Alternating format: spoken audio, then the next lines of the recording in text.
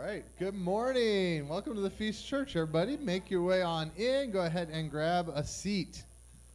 You are the true hardy ones. It is spring forward morning, and here you are. You are on time. Many of you early, had some coffee.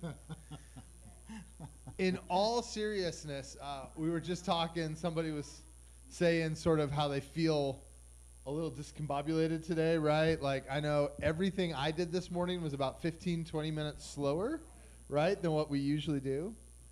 And I guess what I would just tell you is you are here now. If you're with us online, you're with us online now. And you might have had a slow start to your morning. You might have been grumpy about having to get up the way you had to get up and all of those kinds of things. That's okay, because now you're here. I know I have a tendency when I get frustrated to then rehearse all those other things that have happened all day long. You don't need to do that. Don't worry about it. Don't worry about your wake up. Don't worry about the time. Don't worry about whether the government has not changed this daylight savings time thing. Let it all go away. You are here, and just feel rested and settled in this place. And I think that's a good place to start to come to the Lord. Amen. Let's pray. God, we thank you for new days and new mornings. I am enough of not an early riser. I appreciated seeing the sun at a different angle than I usually see it this morning. And so we thank you for your good blessings, God. Help us to come, whatever our morning was like, and to experience your love and kindness and patience and comfort in this place. It's in Jesus' name we pray. Amen.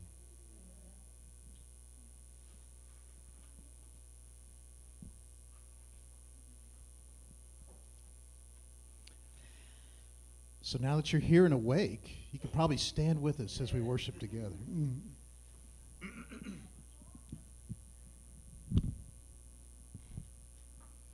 Let the King of my heart be the mountain where I run, the fountain I drink from. Oh, he is my song. Let the King of my heart be the shadow where I hide, the ransom for my life. Oh, he is my song. You are good, good.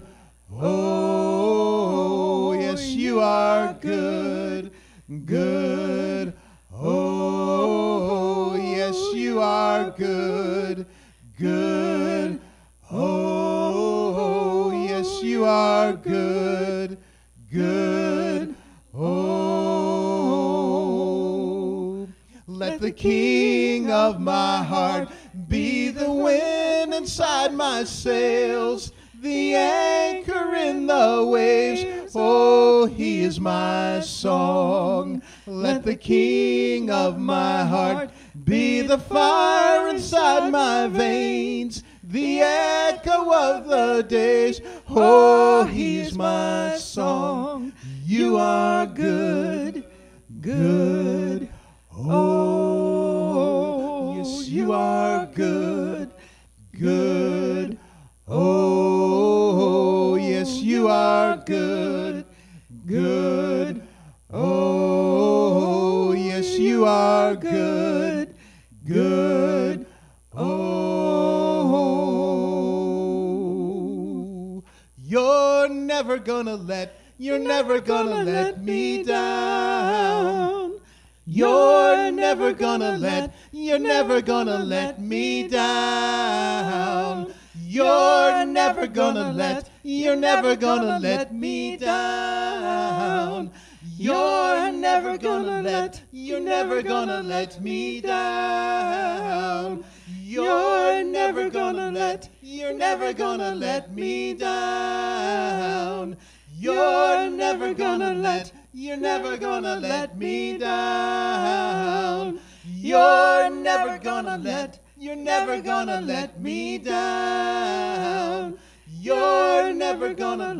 You're never gonna let me down. 'Cause you are good, good. Oh, yes, you are good, good. Oh, yes, you are good, good. Oh,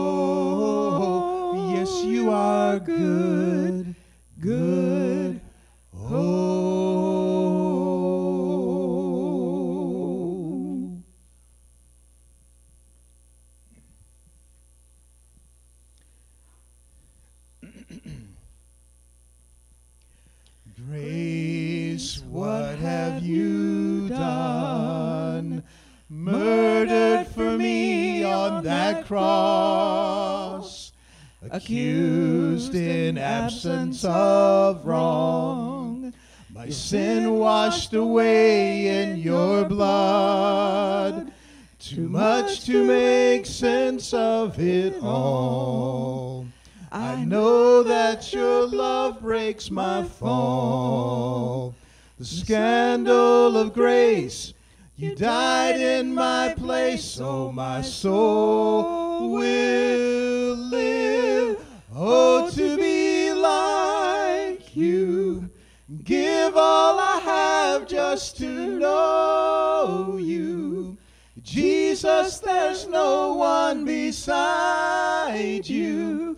Forever the hope in my heart. Death, where is your sting? Your power is as dead as my sin. The cross has taught me to live. In mercy my heart now to sing. The day and its troubles shall come. I know that your strength is enough.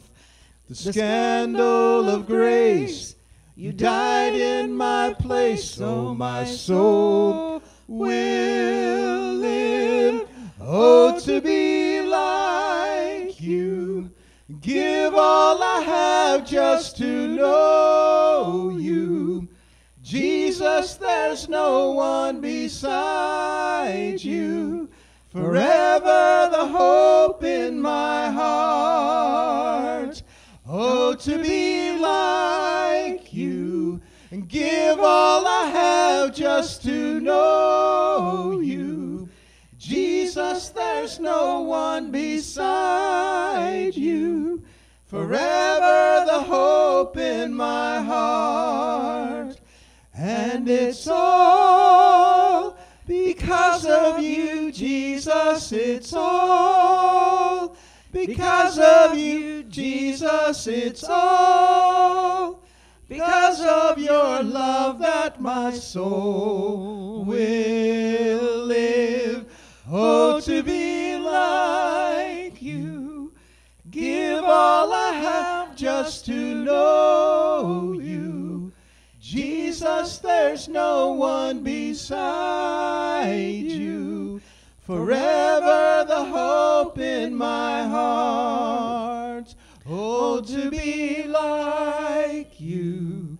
Give all I have just to know you. Jesus, there's no one beside you. Forever the hope in my heart. Please be seated.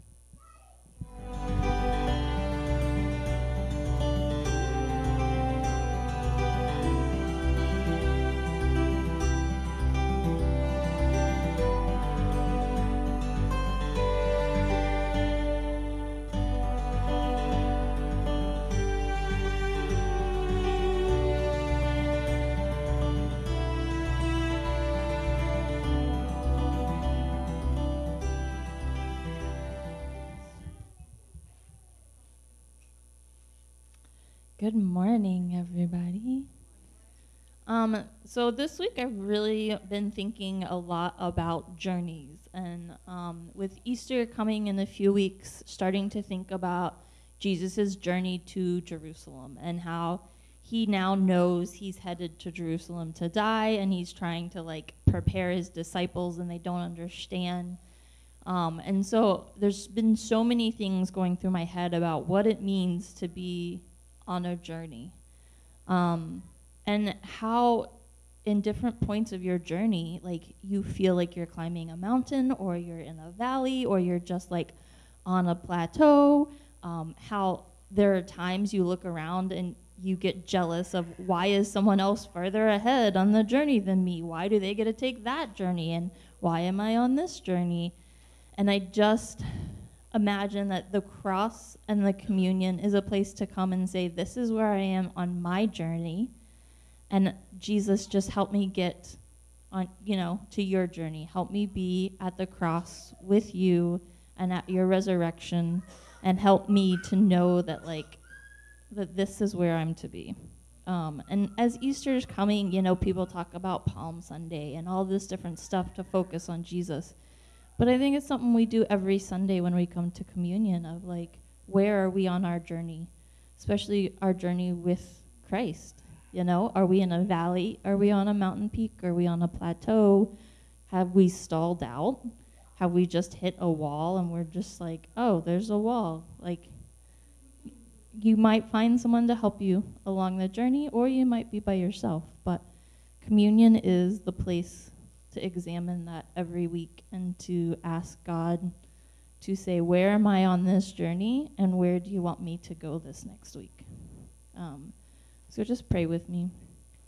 Dear Heavenly Father, thank you for time every week to come to the table to examine where we are on our journey with you, where you're leading us this week. We just ask that you allow us to see the progress, that it may be slow, it may only be a few steps, but that progress.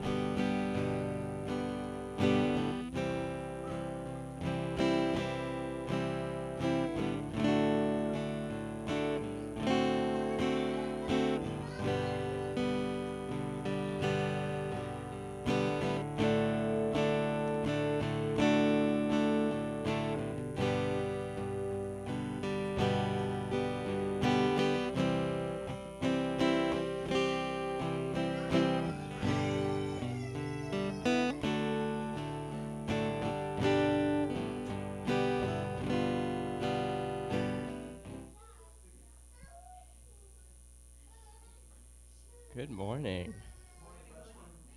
Let's go ahead and stand. We have a new song, so it makes me feel a little bit on a similar level.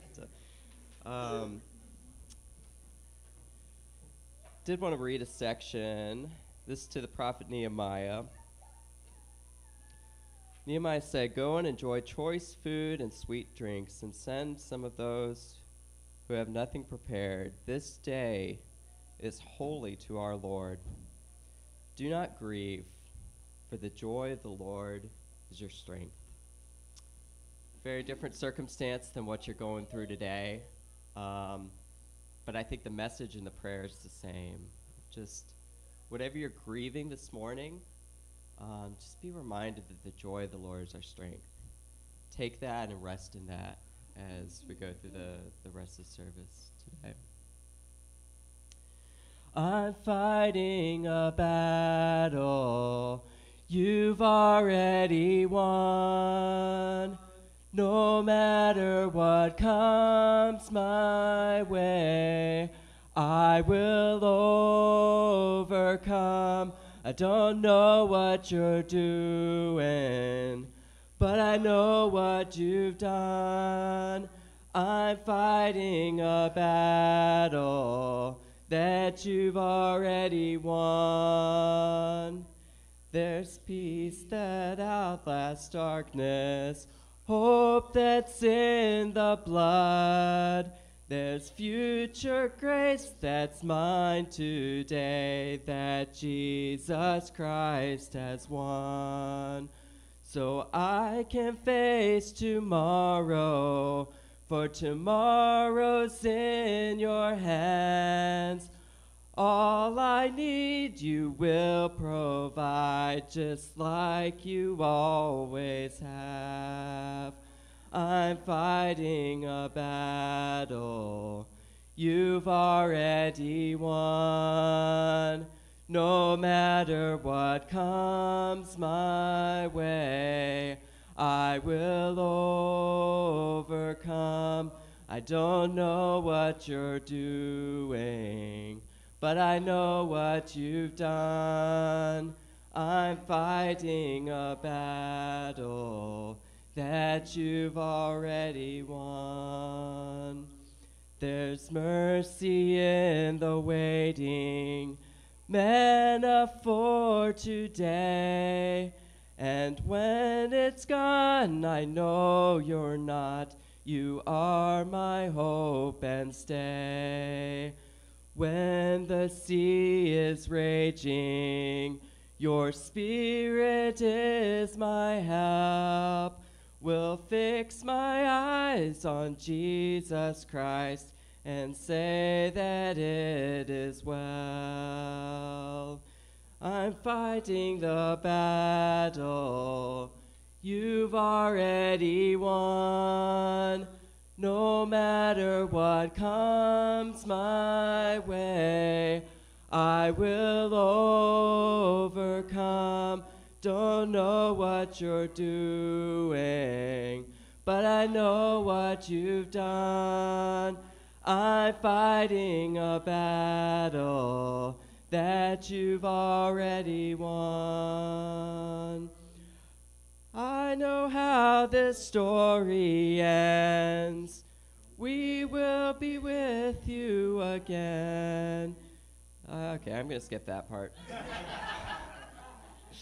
I'm fighting a battle you've already won.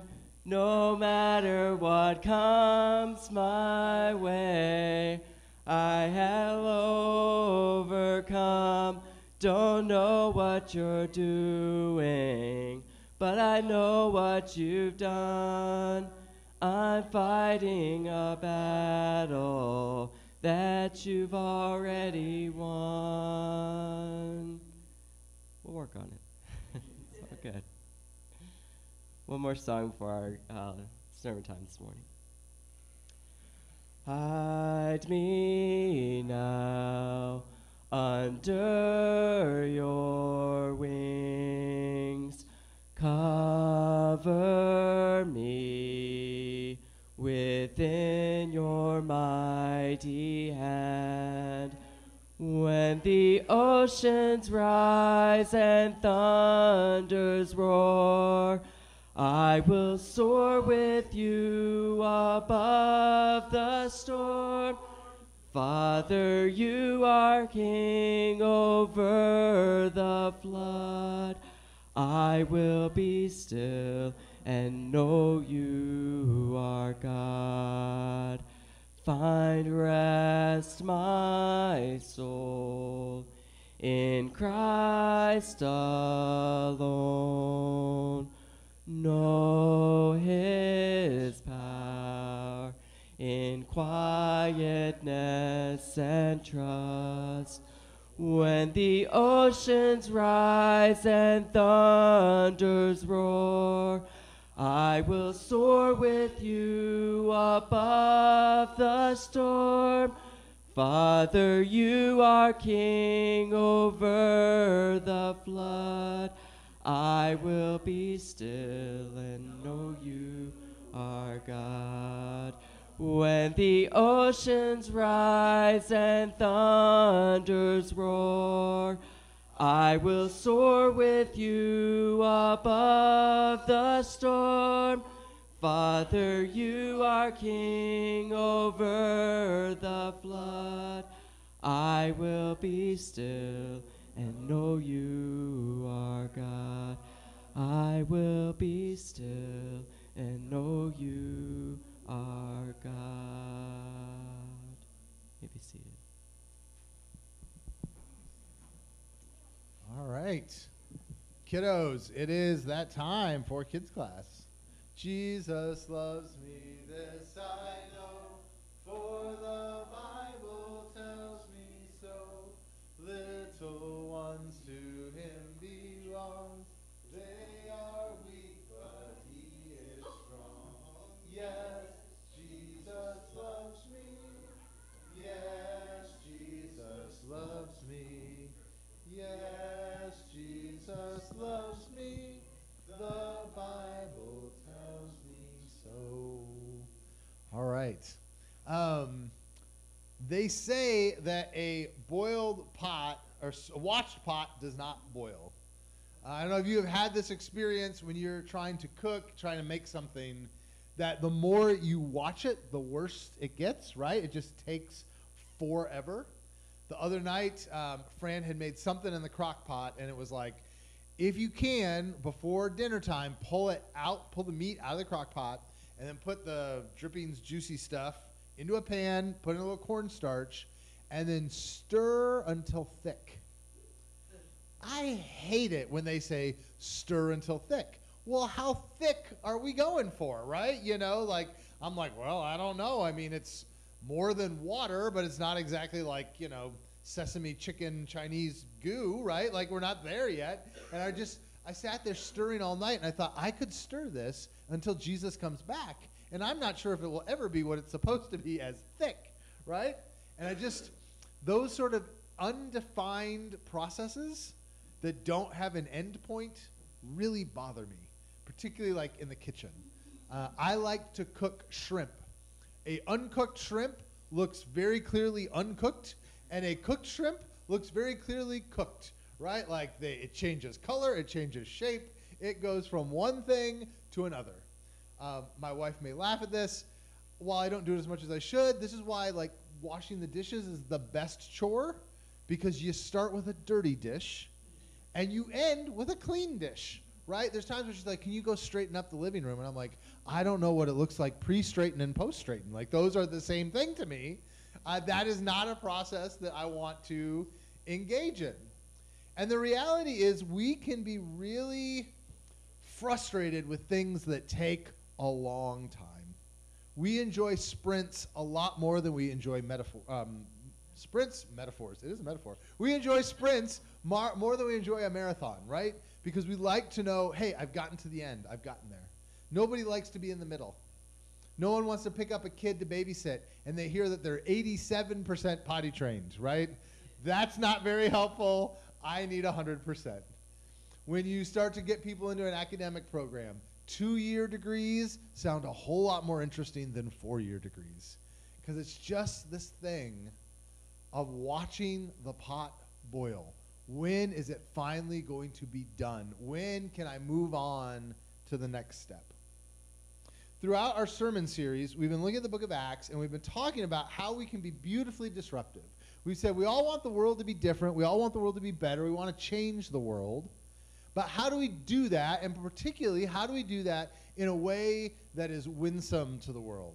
That the world is happy to change, not where we club the world over the head and drag it into where we want it to be. And we've looked at all the different ways that the early church went about doing those changes. But the reality is that change takes time. And as much as I love the Bible and I love a book like Acts, there's one thing about it that's really difficult, and that is you can read the book of Acts in an afternoon.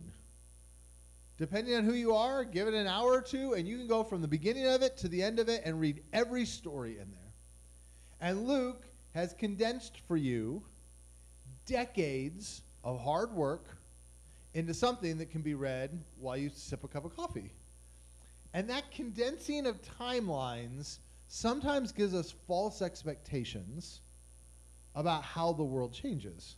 Because the reality is none of the work that the early church did happened in an afternoon. It all happened over a really long period of time. And we're going to talk today a bit about one of those moments in Paul's life that probably took longer than he wanted. We're going to start our story today in Corinth. If you've been with us the last few weeks, we've been talking about Paul sort of on a world tour. And we talked about how he went to Philippi, and it was a big military community, and the Romans had repopulated, and we talked about what that place would have looked like. And last week we talked about Athens and how Athens was kind of a college town, right? It was a town filled with people with a lot of learning and a lot of education. They were always talking about new ideas. Corinth, I find to be a little bit harder of a place to explain. Corinth is also a Roman colony, so there's lots of Roman stuff. The way we always know this, when we dig stuff out of the ground, it's all got Latin on it. So that shows us that the Romans were really strongly involved there. Corinth is also a resurrected city. So in other words, somewhere along the line, I think it was the Romans came in and they burned it down. They said, no more city here. We don't want there to be a city. And then I think Julius Caesar was the one that came along and said, hey, I will make myself look awesome by bringing the city back to life. And so it was a city that went out of business, and within 100 years or so of when Paul gets there, had been reopened and built back up into a major city. It has a really important role, if you can tell from this map. Corinth is right there in the middle. It's kind of like the Panama Canal. If you're trying to connect between the Aegean Sea and the other one that I don't have the name of, so I forget, and you want to get between those two places, it's a lot easier to go between, sort of on the left here, go between the two masses of land, and then you would literally just take your boat, land it, pull all your stuff off it, take it across land, and put it on another boat, and then go from there. That sounds a little crazy to us, but open seas were really dangerous for ancient people. And so going along the coast and transferring at Corinth was the better financial way to go. Today, there is a canal there. They have dug out a canal so that boats can go through. You can bungee jump off that canal as well. I don't know why I thought about that, but you can. Anyways, and so that is the place it is. And so Corinth was an interesting town in that it was financially a really important place because there's a lot of business that went through there. But it was also a little bit of kind of the Wild West. We know Corinth as sort of a morally ambiguous place. It's a place that is famous for being sort of sexually loose in their morals. The best I know to think of is if you watch a pirate movie, right? And they land at a port of call somewhere in the Caribbean, and there's rum, and there's guys with beards, and they're singing the pirate songs, and they're chasing women. Pirates of the Caribbean ride at Disney World, right? This is kind of the way to think of this place. A place where there was all sorts of sailors coming in, speaking like sailors, doing stuff sailors do, and there was money going around, and that's sort of the town. American examples I find hard. To me, I think of maybe a little bit like New Orleans, right? A very cosmopolitan place, all kinds of cultures, all kinds of weirdness going on, a lot of religious stuff and superstitious stuff, and things on the street that you don't see on the street everywhere else in the world, right? And that's the town that Paul is living in when he is in Corinth. And so I want to start, and we're going to read the beginning and the end of Paul's time to get sort of the bookends of what it's like. And then we'll get to the middle, and I have a reason for doing it that way. After this, Paul left Athens, where we were last week, and went to Corinth. There he met a Jew named Aquila, who was a native of Pontus, who had recently come from Italy with his wife Priscilla, because Claudius had ordered all Jews to leave Rome. Paul went to see them, and because he was a tent maker, as they were, he stayed and worked with them. Every Sabbath, he reasoned in the synagogue, trying to persuade Jews and Greeks. And when Silas and Timothy came from Macedonia, Paul devoted himself exclusively to preaching, testifying to the Jews that Jesus was the Messiah.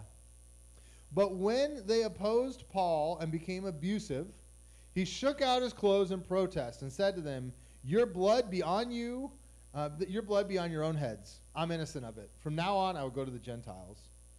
And then Paul left the synagogue and went next door to the house of Titius Justus, a worshiper of God. Crispus, the synagogue leader, with his entire household believed in the Lord. And many of the Corinthians who heard Paul believed and were baptized. Now, fast forwarding a bit, when Gallio was proconsul of Achaia, the Jews of Corinth made a united attack on Paul and brought him to the place of judgment. This man, they charged, is persuading the people to worship God in ways contrary to the law. Just as Paul was about to speak, Gallio said to them, "If you Jews were making a complaint about some misdemeanor or serious crime, it would be reasonable for me to listen to you. But since it involves questions about words and names in your own law, settle the matter yourselves. I will not be a judge of such things." So he drove them off, and then the crowd turned on Sosthenes, the synagogue leader, and beat him in front of the proconsul. And Gallio showed no concern whatever. Paul is constantly just dodging arrows in Corinth. Corinth is a mess. He is constantly in conflict there. He is dealing with these people, and he has a lot of conflict, particularly from his Jewish brethren who have not believed in Jesus. They're frustrated he's there. He's frustrating their teaching Jesus. It's really helpful to remember, for us Christians, we read Acts, and a couple weeks ago we read Acts 15, right? And they said, hey, what are we going to do with the Gentiles? And they had a big powwow. They figured it out, and they said, yes, we're going to do this, right? This is how we're going to be about Gentiles. And so it's all solved. Like they and their council figured out how locally they were going to deal with it. Just remember, non-Christian Jewish people did not go, oh, you had a council and Gentiles are okay now. Great, we'll take your word on it, right? Like those communities are still upset. And so even though the church is welcoming the Gentiles, the synagogues around the world are saying, like, this Paul guy is constantly hanging out with people he shouldn't be hanging out with. He's constantly breaking rules. He's not, he's eating with people. They're eating stuff they're not supposed to. My guess is Paul's eating that stuff too. Like, there's just all sorts of stuff going on that you're not supposed to do. And they're mad. And so there's all this conflict for Paul.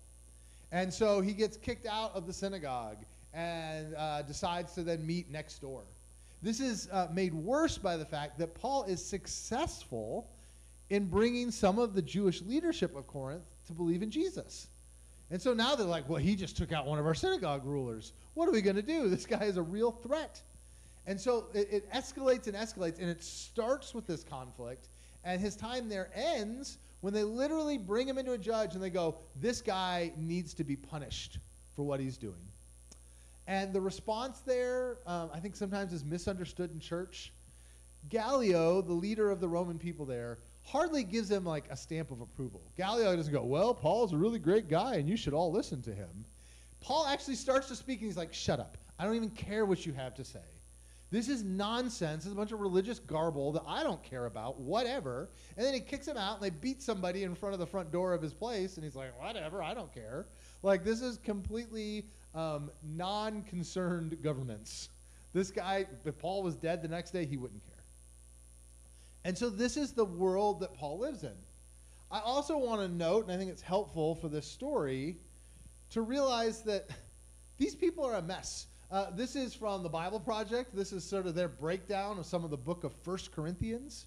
If you've ever read 1 and 2 Corinthians, Paul loves the Corinthians, but he doesn't like them very much, okay? He is constantly fighting with them. He is constantly arguing with them. What's fascinating is despite all the harsh things we have, Paul says that he wrote a harsher letter that we lost, which is like, what was in that one, right? Because he's constantly upset with them. He's angry with the way they're acting, and they're doing weird stuff. People are marrying their stepmoms, and like, there's like sexual issues going on in the church, and they're impressed with fancy speakers, but they think Paul stinks because he's not as good of a speaker as they'd like him to be. They're getting drunk and sloppy at church on Sunday morning before the poor people can even get there to worship. So the poor people are hanging out with a bunch of guys, like it's just an utter mess. And Paul is think about this, Paul is dealing with these people all throughout. I don't think he left and suddenly there were problems. I think, knowing human beings, they were problems when Paul was there. So on the inside, he's got a bunch of knuckleheads that are doing bizarre stuff. He's got people on the outside that literally want to kill him. He's got a governing body that is completely disinterested in his health and safety. And that is life for Paul in Corinth. And the really fascinating part, and in the midst of all this, he's also making tents. For a chunk of this time, at least, he is working full-time and preaching on the weekends, so to speak. And I have no idea how Paul would have received that. Is that like a welcome respite, or is that a frustration? You know, did he wake up in the morning and start cutting fabric and putting it together, and he's thinking to himself, you know, I could be doing a lot more for the Lord today if I wasn't doing this stupid job. I've known a lot of ministers that are bivocational that feel that way, right? And so I just think it's a frustrating place. This is what I'm trying to say. Corinth is a frustrating time and place for Paul. And this bit in the middle I find really, really interesting. It's where I want us to focus most today. One night the Lord spoke to Paul in a vision. Do not be afraid, keep on speaking. Do not be silent, for I am with you. And no one is going to attack and harm you, because I have many people in this city. And so Paul stayed in Corinth for 1.5 years, teaching them the word of God. So many juicy little tidbits in this part. First of all, it tells us a lot about Paul. I love Paul because maybe this is just me being me. I read Paul and I see a guy that's a little bit sarcastic, a guy that's not afraid to kind of mix it up, a guy that's not allowed to tell people to go castrate themselves if he's really angry with them, right? Like, this is sort of the dude you got. Like, he is, and so it's easy for me to see Paul as like Teflon, like nothing bothers Paul. He is out there to go and rumble. If you want to come at me, I'll come at you. Let's go. Like, Paul to me is a tough guy. And unless Jesus is completely pastorally ignorant, which I don't think he is, what he says here is fascinating for the identity of Paul. Don't be afraid. Keep on preaching. That tells me that Paul was scared and tired. Can you imagine Paul just being like, I'm done. This sucks. I get up every morning, I do a job that I hate so that I can go preach so people can literally try to chuck rocks at me. Like, what is the point?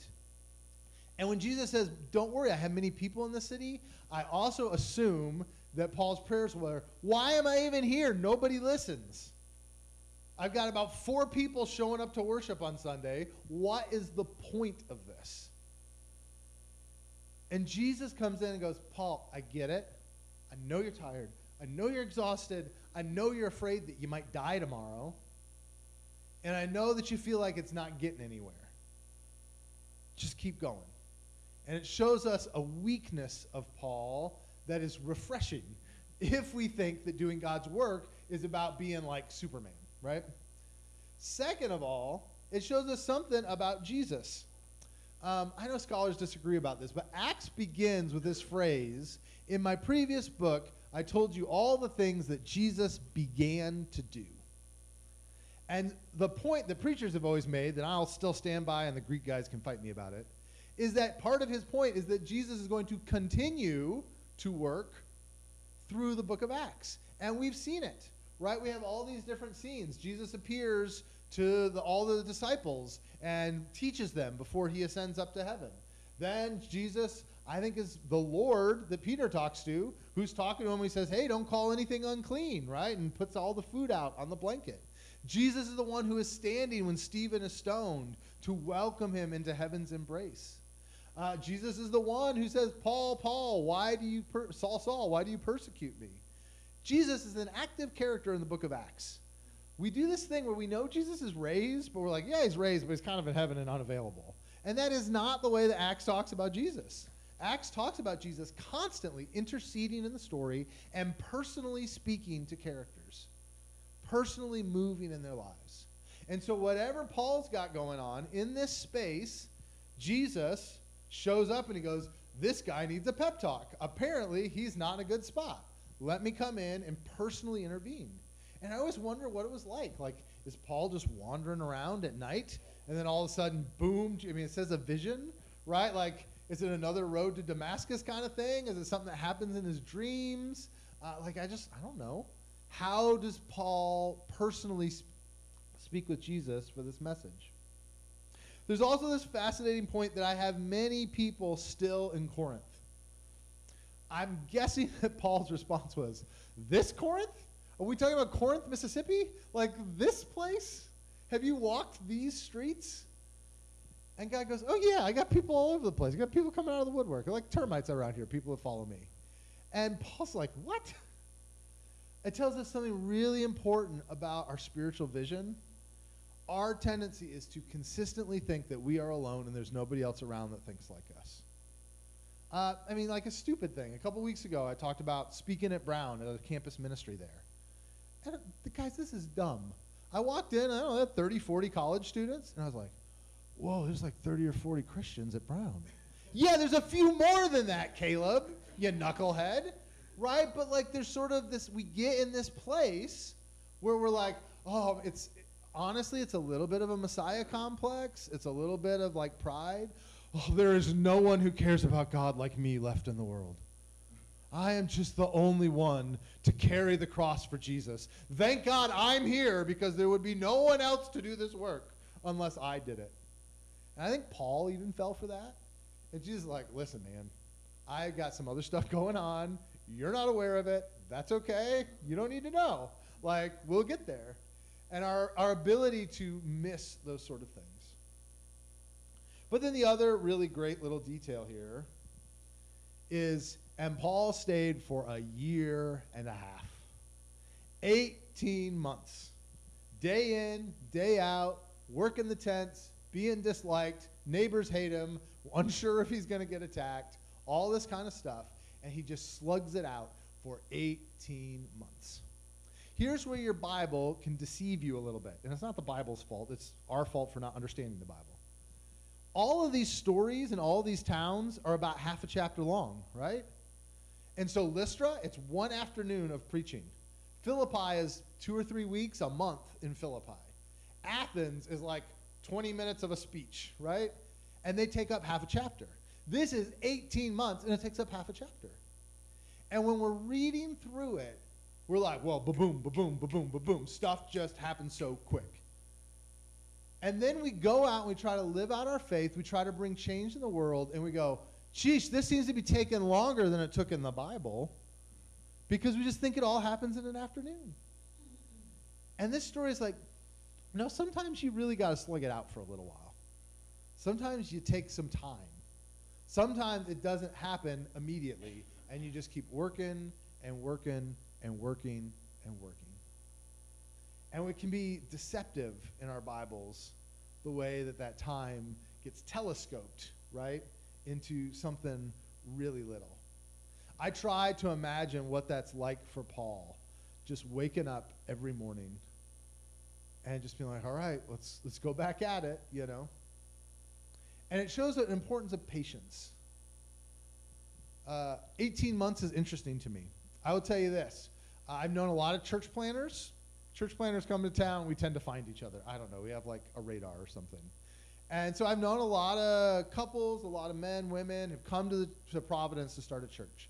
And in a lot of their denominations, they don't give them 18 months. They get 6 months to come in, meet people, start something, and have 100 people in worship, or else they're going to close the doors. And I have seen come in and go, dozens of them. Never, ever get any start. And, frankly, their denominations would have shut us down a long time ago for not being big enough fast enough, right? I just don't think God always works that way. I'm not saying God can't work that way. But, like, that expectation that everything's going to happen in 6 months is bizarre. And I think this story is a great example of, like, no, Paul went 18 months. And, by the way, the church was a complete and utter mess when he was gone, right? As soon as he leaves, the thing falls into chaos, and he's got to write 1st and 2nd Corinthians to try to get him back on track. Because sometimes stuff is just messy and things are difficult. It sort of raises, I think, an interesting question for us of how long do you hold on And when do you give up? So this is a hard question. In this story, it's not like it gives us like a nice magical formula. But there are times in life where there are things we're trying to do for the Lord. There's things that we're hoping will happen. And the question is, how long do we do it and when do we give up? Bruce works with church plants. That's a question, right? Of how long does this one keep functioning and when do they close their doors, right? How much lack of success is evidence that the Lord wants you to move on, and how much is it that God just wants you to tough it out, right? But you know that in other things in your life. There's career things you try to do and you go, how long am I going to try to get this job that I can't seem to get hired for? And when am I going to go, that's not going to happen, right? I mean, it's much more painful, but when people want to have children, how long do we keep trying without success before we look at adoption or we consider that maybe that's never going to happen? How long does a church try an outreach that it seems like nobody cares about coming at before they go, oh, this is a waste of time. We should do something else, right? Like, how long do you keep going? And I guess the littlest thing that this story tells us is there's a few things that shouldn't be the reason we stop. We shouldn't stop just because we get tired. We shouldn't stop just because we feel like there's not enough numbers or success out of it. We shouldn't stop because we're chicken. We get fearful, right? These are all things that Jesus is telling Paul, do not stop.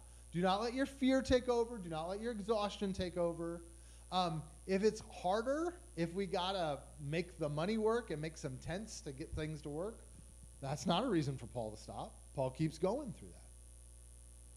Now, there's times I think when God wants us to stop doing certain things. When God says, hey, I'm releasing you from worrying about that. But my experience, and I'll get in trouble because this is just Caleb thought, I see so many people when I see them work in their life circumstances, they're like, well, I'm just really frustrated right now, so this can't be what God wants.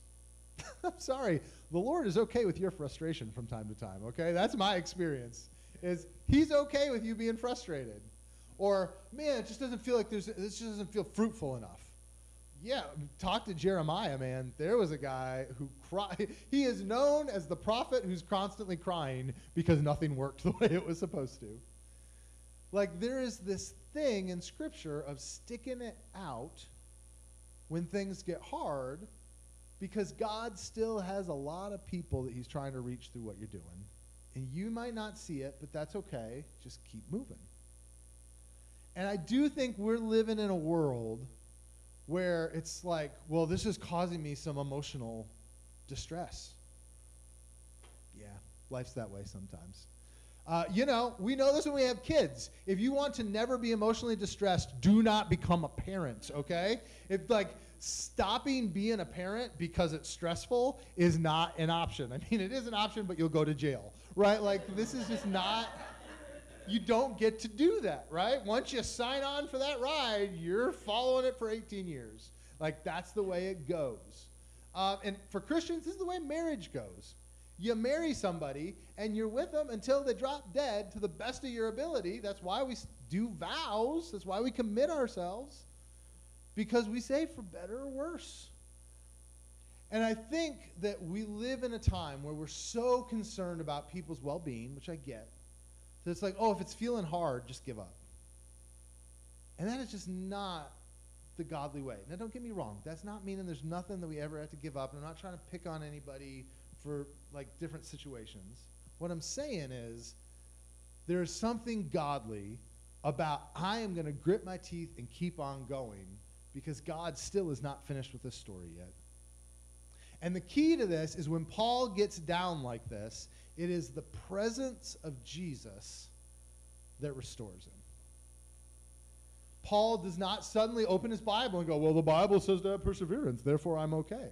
Right? I don't think it's a head thing. I don't think Paul has some sort of information or teaching. It's not even a friendship thing. It's not like Timothy shows up and he goes, well, I was going to quit, but Timothy's here. I'm good now. What he needs is the presence of the risen Jesus in his life to look him in the eye and go, you're okay. You can do this.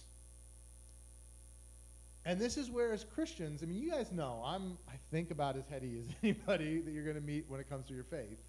But there is this point where you have to have some kind of personal, relational, emotional, some kind of connection to Jesus that is on some level other than just reading the Bible. So that Jesus can come in, move in your life, speak to your heart, and say, you're going to be okay. Because you don't get through it any other way. I don't think Paul gets through it any other way. And it's just something that we have to have. But when we do that, it gives us the way to be faithful and to persevere, right? To keep on going even when it's not fun, even when it takes 18 months. Paul's going to go to Ephesus soon. He'll be in Ephesus for 3 years. Even someone like Paul that sort of got itchy and moved from place to place, there were times where he had to stick it out for the long haul. And it's something sometimes God calls us to. All right, let's do our core values. What questions do you guys have? Yeah, just a sec.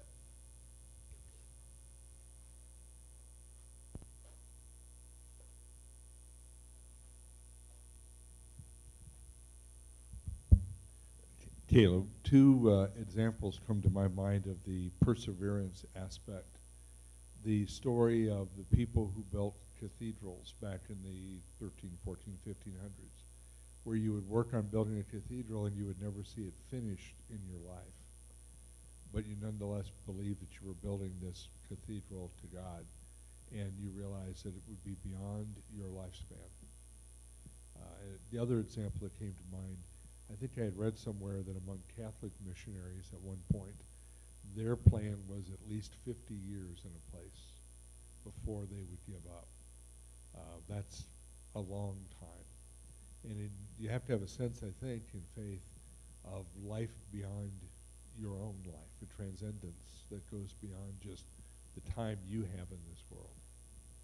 And I know I see it, son, when I think about you, when I think about your grandfather, Jonas, and I see that in the kids, that this mission work that you've got here transcends time. And it's not just one generation, it's multiple generations. Yeah. And I would add just like a little theological piece to that. That's why for Christians, being resurrection people is a big deal. Because you will not see it in your lifetime, but there is a belief that you will see it someday. And it's why I'm big on like renewed heaven, renewed earth, instead of like going up to float in the sky. Because if you help build that cathedral, someday you'll get to worship in that cathedral in the new heaven and new earth, right? Because that work is not just, the idea that God would then pin it, like, oh, let's trash that when it's done. But no, there's sort of this idea that all of that work will still somehow be redeemed and valued to come. Anybody else? Question? Yeah, Andrea. So first is this, comparison when you're speaking of how kind of like frustrated Paul is. I immediately envisioned, I'm saying my age here, but like Rocky, when he's like beaten down and like fighting the Russian, and Mickey's in his corner saying like, you can't give up, kid, and you can see Rocky's face all bloody and pulpy and swollen, and it's like he can barely stand up, but he still manages, with that theme music to fight his way back and win. But so my question though is how do you battle that, like as like say me for example, where there's like basically a lifelong situation that hasn't been good for myself or my family, and it's kind of like you get frustrated and the waiting takes way too long. The waiting is just not working out, and what do you do like in that situation? So, I think the metaphor is good. I think what's really interesting about Rocky is Rocky doesn't always win, right? I forget which ones, but I won't spoil them. Some of them, Rocky doesn't win the fight, and he's still the hero of it when it's over because of the way he fought the fight, right? So I think that's an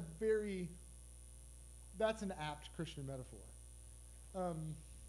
I think beyond that, this is always hard because Christians do not just love suffering. We're not just like masochists. But there is this Christian idea that there can be redemptive value to suffering.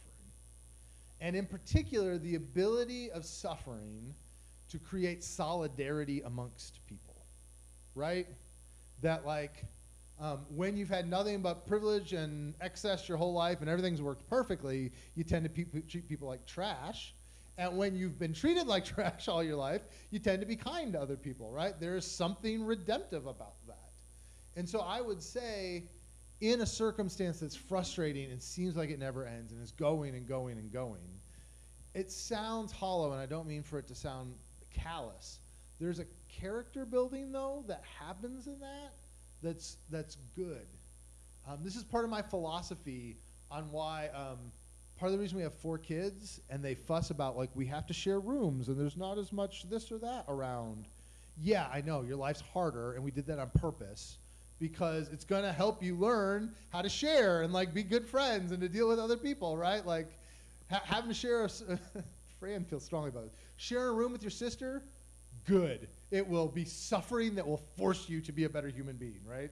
And I just think, you know, maybe God isn't quite that harsh on it, but like there is kind of this idea that we do grow and learn by those things. I don't know. I think we can find value in them. Paul talks about, interestingly enough, in 2 Corinthians, the whole thorn in the flesh thing, where he's like, I have this thing. He calls it a thorn in the flesh. None of us know what it is. Sometimes I wonder if it's the Corinthian church themselves, where Paul's like, if God would just get rid of it, I'd feel so much better. And God's like, no, because you're experiencing my strength in your weakness that you'd never experience if you could just fix it yourself. And there is a Christian principle there, that sometimes we're afflicted with things that only God can fix so that we learn to trust God. Yeah. Oh, sorry. Yeah, and just in retort to, like, Yeah. I do feel like I am a very strong and resourceful person because of all the stuff I've gone through ever since I think I was 7. And I think Addison is a super, like, respectful and amazing young person, because like she's had to go through some stuff. She's had to fight for where she's at. She's had to apply for things to get, you know, in certain places, and it does make us stronger, but it still sucks. Yeah. Yeah.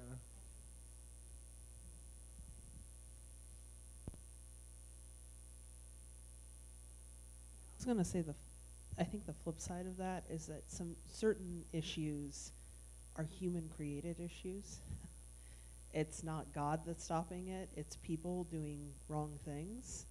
And so I think sometimes suffering can be character building in the sense of things boil to a point where it moves people to stand up and say something and do something. And I kind of think of that as like, if you think about like the Israelites in Egypt, they lived there 400 years, and it kind of, the way the story is told, it reaches a boiling point where it's like enough is enough. And God delivers them, but also like the people have to be moved to a point of like, this isn't going to happen anymore. Yeah. What's fascinating to me, though, is that in my experience, does not invalidate the redemptiveness of the suffering. Even if the suffering is pointless and human-caused, God is still capable to create something redemptive out of it, which is fascinating, right? Like, yeah, I think, but I guess what I'm saying is I wonder if sometimes, and I want to be careful with this because it can sound like you're not sensitive to people suffering, but that sometimes if he allows certain situations to happen because he expects us to stand up and do something about it rather than just watch it happen. yeah. Any other questions? Caleb, is it 1 Corinthians where Paul says something to the effect of God works through all things to bring about good in the world? 1 Corinthians, trying to remember 8. I think you're talking about Romans 8. Perhaps? Okay. Yeah.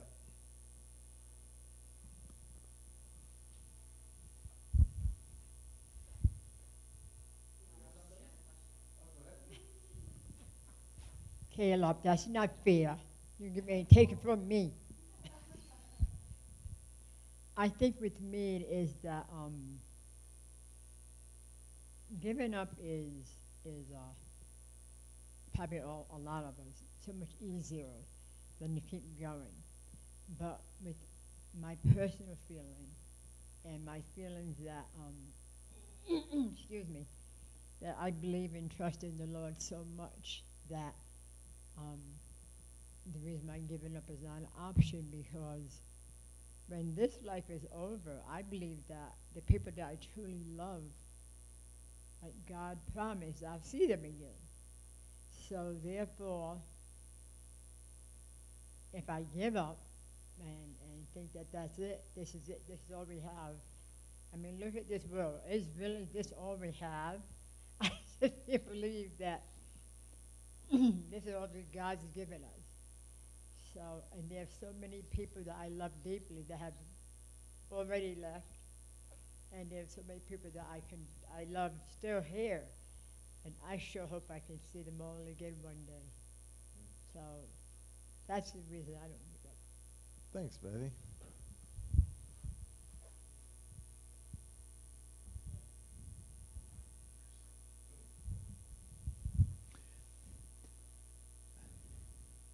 Caleb, I was just curious if you had looked at the role of Paul's co-workers in these kinds of things. Just as I've been reading through Acts, I think I noted in 19, I know it's coming up, but there's a case where like 7 different people are identified in like that chapter and a half as co-workers. We know in the first part of this chapter, he's actually living in the house of Priscilla and Aquila in Corinth. And what I find maybe one of the distinctive factors between suffering in torment and suffering with character and purpose is the people that you're doing it with. Where when oftentimes when we're suffering meaninglessly, there's a great sense of isolation. No one understands me. But when you're suffering with others, as you said earlier, the purpose starts to focus in. No, I mean, it's certainly, there's no doubt that this whole section of Acts sets up Priscilla and Aquila as like these really important, influential, key figures in these places. That, you know, they're just, I think it shows, this is maybe just me editorializing, the people that, you know, a lot of times we think about the leader, the preacher, the whoever. It's that next step down, those people that are supporting and keeping those people up, that really make the difference. You know, when we look at organizations that burn out and have terrible situations, they're really top heavy. There's a guy in charge who does everything, but then there's no support or accountability around them. And it's not what we see modeled by Paul, right? You see all these other folks that are around and playing a role. And I mean, Romans 16 is the greatest example of that. It's a whole chapter of just name after name after name after name of people, you know. Anything else? All right, let's do our prayer time. I think Gianna is going to do our prayers for us.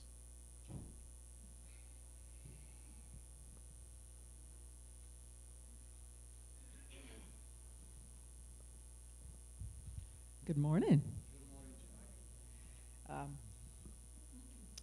Who has a prayer request? I know I do. My daughter, Annie, is home. I highly suspect she has the flu. She feels pretty yucky. I know there's a lot of yuckies going around, so Andy. My mother is 93 years old and has had some health matters come up, but more than anything is simply aging and needs some home health care, and it's just she's vulnerable.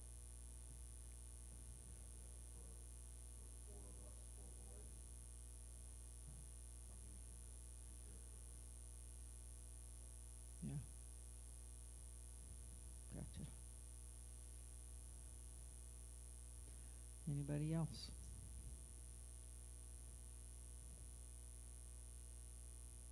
Yes, Anna.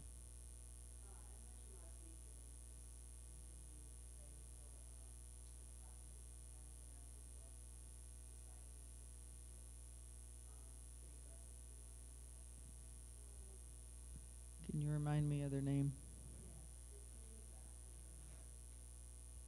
And Brittany is the one sick. Gotcha.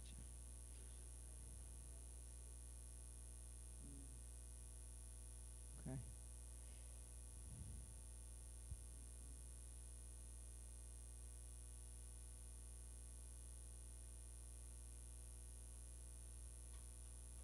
Anybody else? Yes, Liz.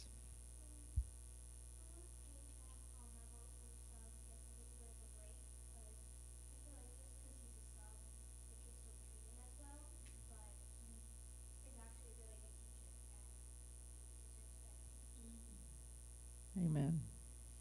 Subs always get the worst. Very good, Liz. That's awesome.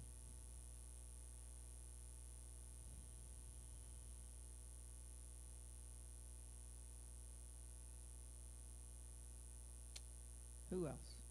Preston. Along with the cancer thing, Leah, who we prayed for before, who had the surgery, it did end up being cancer. So Mm. they're going through just all the decisions and all the, okay, what's the next thing to kind of that transition Okay. Leah's mom. Oh, okay. Yeah. Lee's mom. There you go. Good clarification.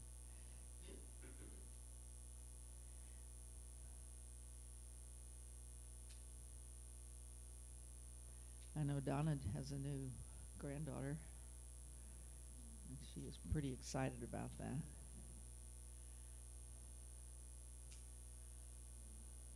Yep, Jen.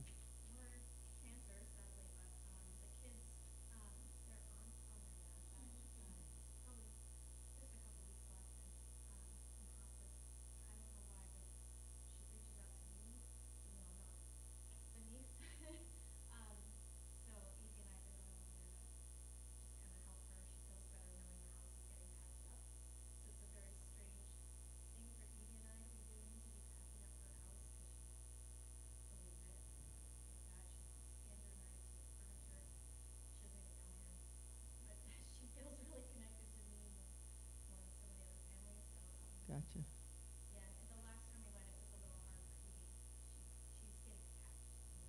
Mm. It's hard. It's hard to say goodbye. Especially hard to say goodbye really slow. What is her name? Aunt Sandy. All right.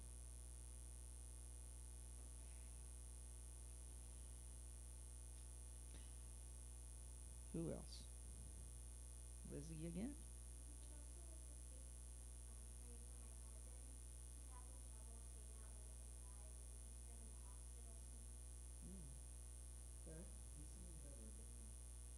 What's his name? Durin. He's having trouble seeing.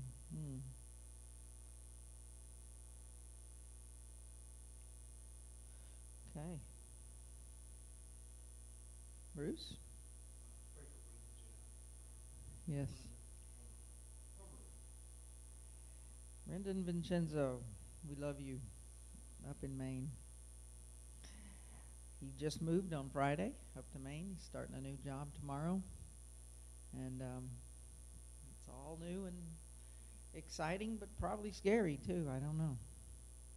So pray for him as he adjusts to new places and new people, and as they adjust to him.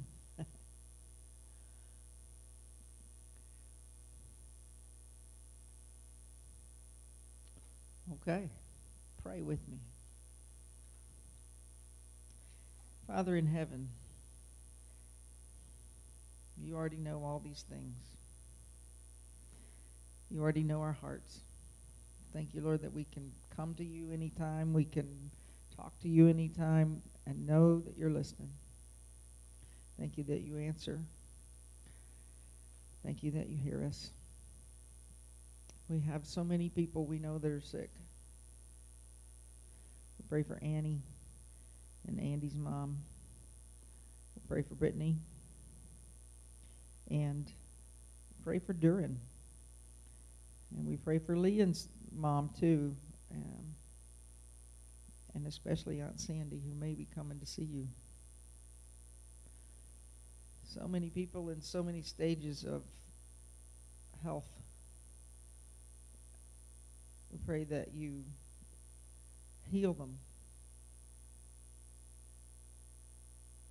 Because we know you can. And if you choose not to, we pray you help us to get through.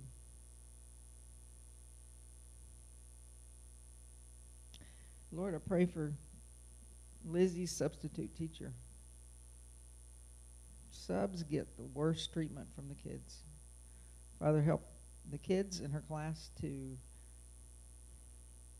change their vision, change their viewpoint of this man who's a good teacher.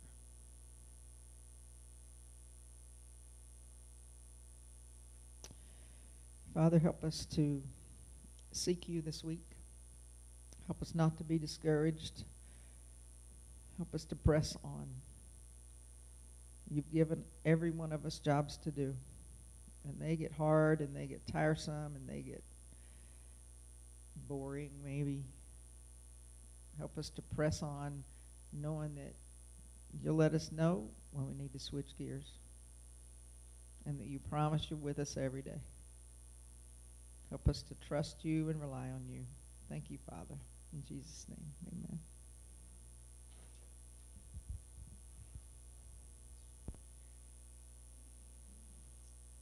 All right, let me encourage you, as always, if you didn't get an order of worship, you probably did because Gabe's doing a really good job handing them out. But make sure you take this, take it home, put it on your bulletin board. If you need to put a picture of it on your phone, whatever, there is 88% of the questions I am asked are on this piece of paper right here. And so we are, things we got coming up, feast groups, men's group is going to be on Thursday at the Borchers at 7 o'clock.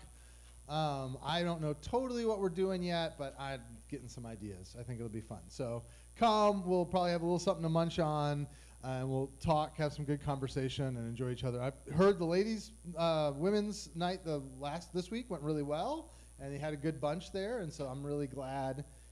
Feels like people are responding some to the mixing things up a little bit, so I'm glad that's working well. Easter is coming 3 weeks from today, and so she is not here today, but talk to Carolyn about if you want to help bring some food for brunch. She is coordinating that as usual, so we'll have a big brunch for everybody. Also, we'll have an Easter egg hunt. Joe is amazing. He's already on that, so that'll be good. Think about inviting some friends. If you have friends that have kiddos, it's a fun thing to come to. We're really chill. So if they come and they pick Easter eggs and they eat brunch and then we start doing Jesus stuff and they walk out the door, we're not going to tackle them. Like, we would like them to stay, but that's their choice. And so whatever people feel comfortable coming to, we love for them to be here. And it's just our time to be hospitable that way. So invite your friends, pack the place out. It's always a good, fun day. All right, generosity. I'm just going to go ahead and pass our baskets. If you'd like to give something today, that would be excellent. Appreciate it.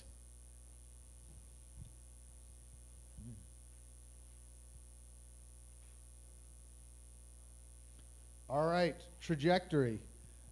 Some of the moments with Jesus we talked about today cannot be manufactured, but it's probably a worthwhile exercise if Jesus were to talk to you and to say, don't be afraid, don't give up, I'm still working on this.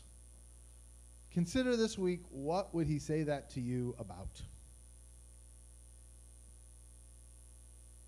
Because there's a decent chance that he's trying to say it if you'd listen. And so take a moment to just consider, what might Jesus say to me this week? Don't be afraid, don't give up.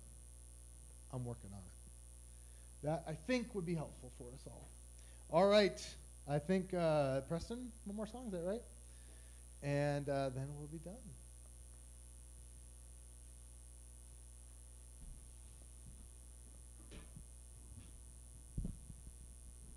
Let's go and stand for our final song.